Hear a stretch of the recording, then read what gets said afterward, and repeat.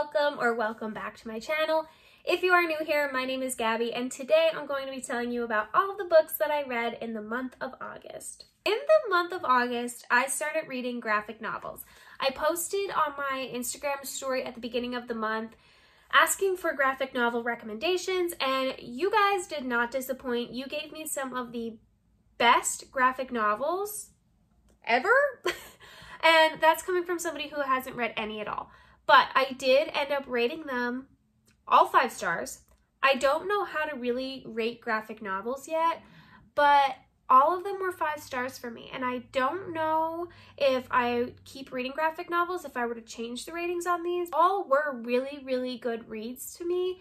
The thing I love most about graphic novels, I think, is because all of the illustrations are amazing and they're fast reads. They kind of help you get out of a slump. They're there in place when you are in a slump and you need something quick to read to revive you. So that is what I did this August because I was kind of in a slump, and it was actually a really good reading month for me.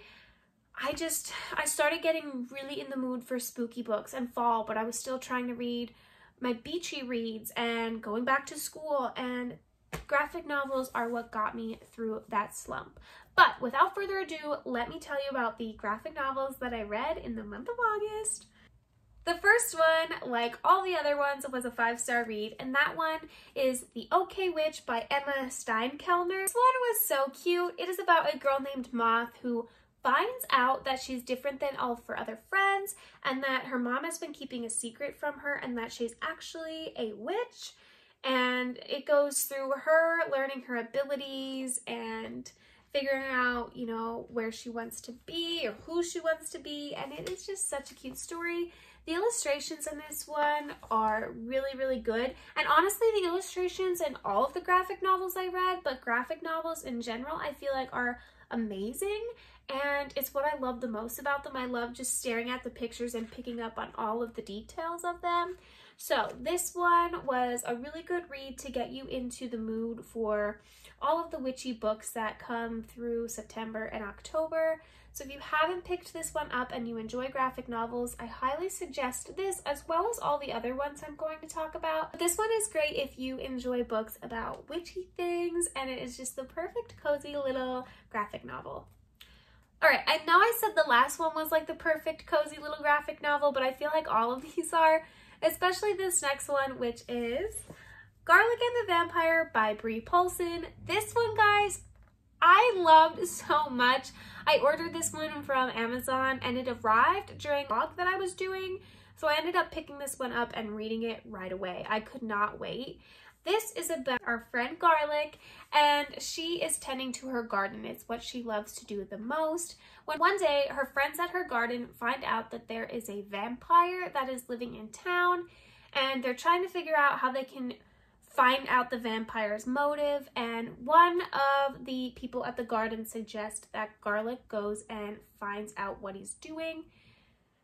Garlic is very shy and timid and very scared of things, but with the support of her best friend Carrot, she's able to go out and find this vampire and ask him what he wants and what he's doing there.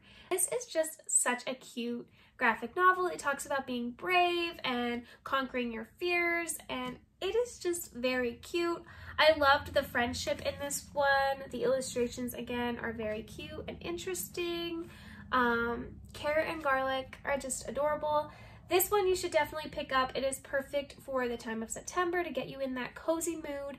And I believe in October the second one is coming out, which is Garlic and the Witch.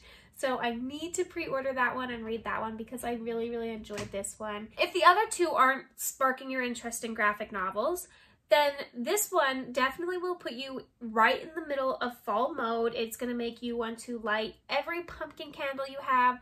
It's going to make you want to go to Dunkin' or Starbucks and get your pumpkin ice cream, cold brew, whatever the heck you get. This book is going to make you want to get that. And that is Pumpkinheads by Rowell. But this was the first graphic novel that made me want to bust out all of my fall decorations. This one is about Josie and Deja, and they are seniors. They're working their last year at this pumpkin patch together before they head off to college, and they're super bummed because they started to be best friends while working this. They decide, you know, this is our last year working this together. We need to make this the best year ever. Asia is also trying to help Josie spark a romance with another person at the pumpkin patch, and I don't know. I don't know if it works or not, but this one was so cute. The illustrations are, again, amazing. I really, really enjoyed them. It is such a fast-paced, cute, cozy read.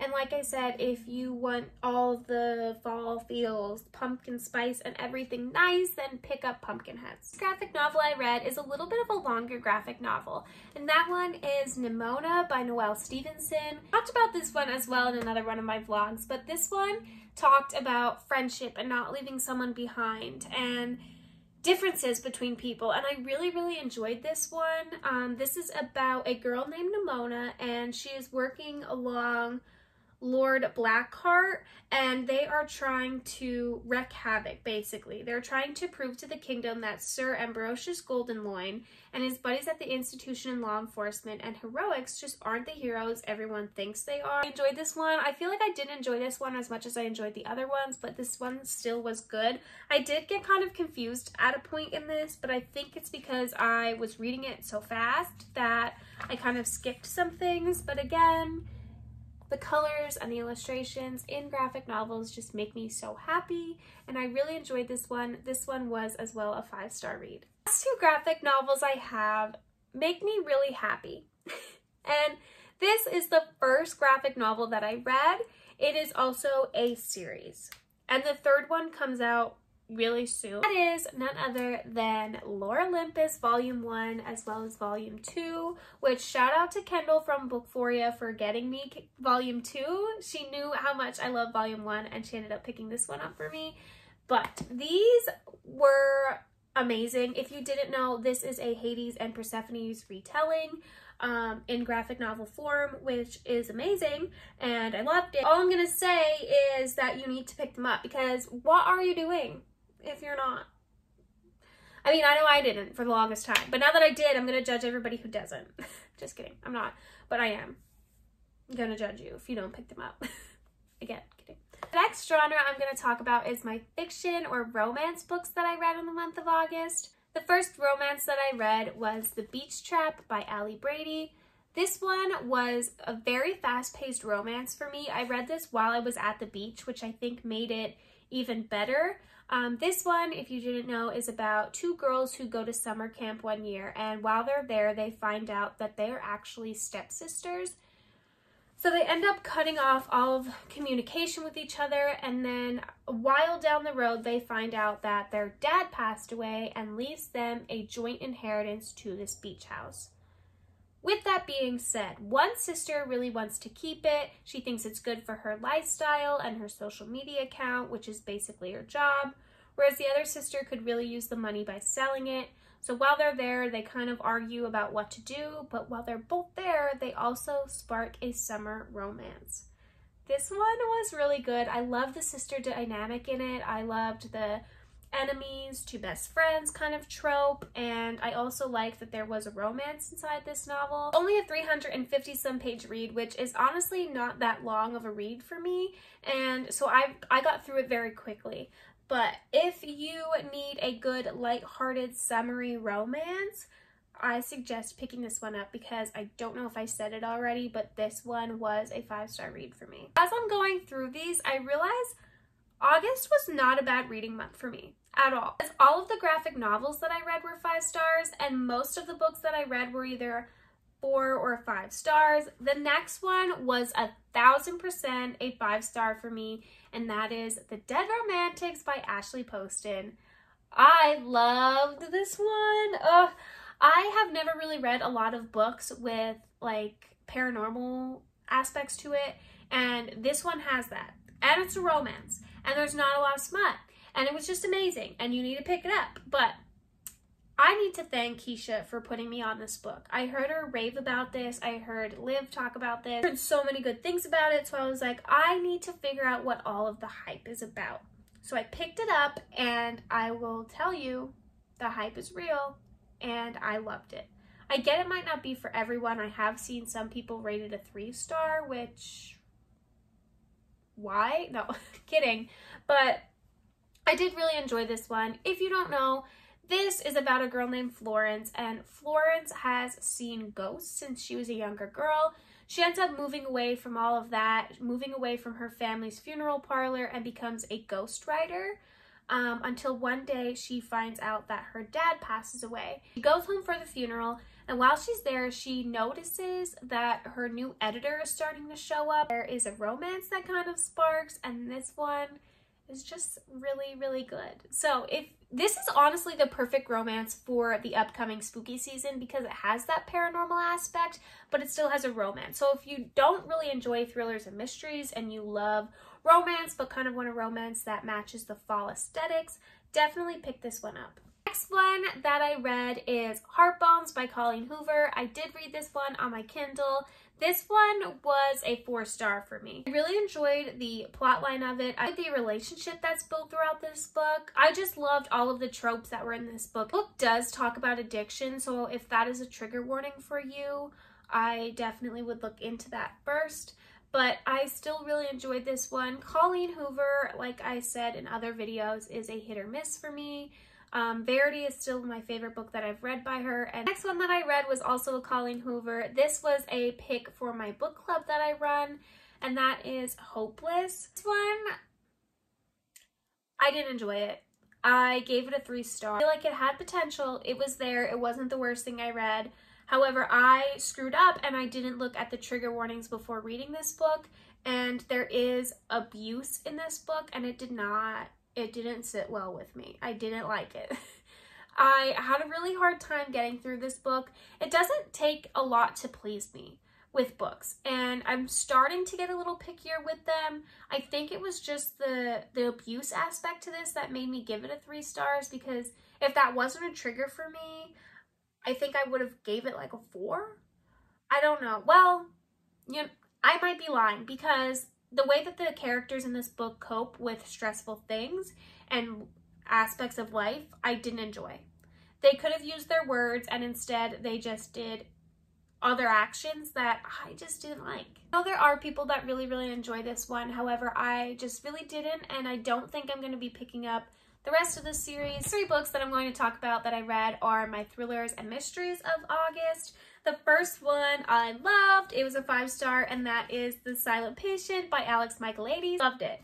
This is a book that had a lot of mixed reviews, which is another reason why I wanted to pick it up so bad, because I wanted to formulate my own opinion. And a lot of people said that they didn't enjoy the ending. However, the ending was my favorite freaking part. I'm going to just read the back of this book because I feel like it does an amazing job at describing what the story is about. But it says, Alicia Bernardson's life is seemingly perfect until one night when her husband Gabriel returns home late from work and Alicia shoots him 5 times in the face and then never speaks another word.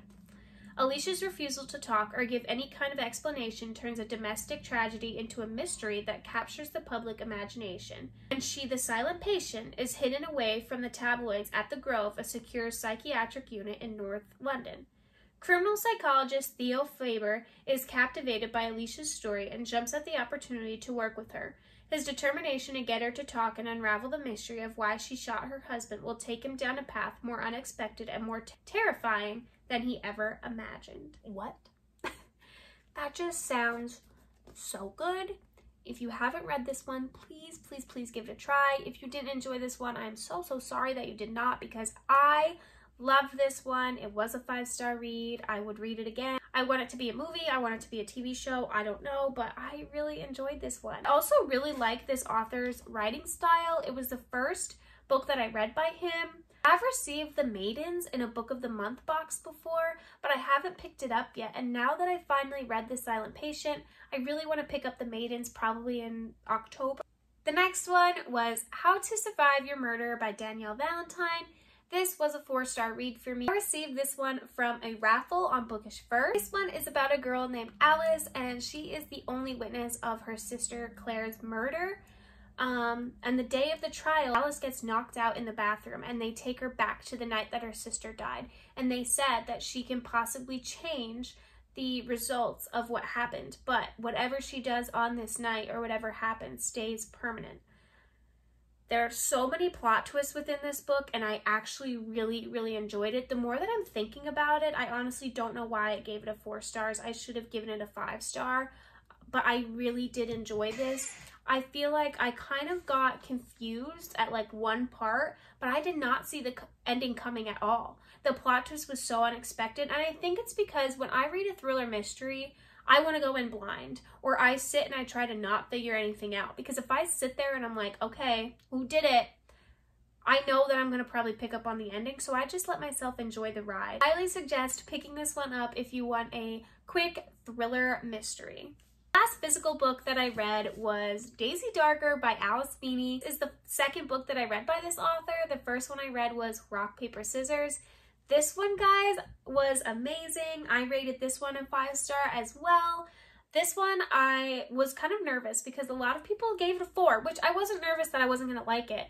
But a lot of people were able to pick up on the plot twist, and I was like, oh, dang, am I going to pick up on the plot twist? But guess what? I didn't. I didn't pick up on the plot twist at all, and I was messaging Keisha from A Book Like You, and I was like, I have so many theories and no theories at all at the same time, because I felt like it could have been anybody. If you didn't know, this is about a girl named Daisy who goes to her Nana's secluded island for her 80th birthday. While they're there, the tide comes in and blocks them off for the rest of the world for like 8 hours, and Nana ends up dying. And then everybody starts dying one by one, and they're trying to figure out who is doing this to them, what is happening, and they can't get off of the island or call for help until the tide goes back out. This one was amazing. The ending I just did not see coming. It had paranormal aspects to it and creepy vibes. It just was perfect for the spooky season, and I was so happy that this one led me into the month of September, because I could not ask for anything better. It gave me the perfect spooky vibes, and I just loved it a lot. So if you're looking for something to pick up with this spooky aspect to it, definitely look into this one. I love Alice Feeney's writing. Her writing makes you forget that you're reading or that you're not actually there. Like, I felt like I was in the house watching this happen while reading this book. The last book I read in August was actually a book that I listened to on Scribd, and that is I'm Glad My Mom Died by Janette McCurdy. This one is an autobiography, which is something that I normally don't read, but I ended up listening to this one because I've seen a lot of people like it and I'm familiar with her. It's just amazing to me that, like, growing up I used to enjoy these shows, and I never realized how young they actually were or the things that these actors and actresses go through. This broke my heart in many ways, but I am just so thankful that she decided to write a book and describe what she went through and share her life with us. It's a very vulnerable thing to do. And a 4-star just because I'm not used to listening to books on Audible, or like I never really read an autobiography. Just kind of got lost at some parts, and that's not because of the author or the way the book was written. It's just because I would listen to it when I was doing other things and I wasn't solely focused on that. So those are the 13 books that I read in the month of August. Stay tuned for my September TBR. I have a lot of really good books that I'm excited to read in the month of September. I'm finally cracking out all my spooky thriller mysteries, which I do that all year round, but it makes me feel better when I do it in September and October. So friends, comment below and let me know what books you read in August were 5-star reads for you, or what you plan to read in the month of September. Thank you so much for watching, and I will see you in the next one. Bye, friends!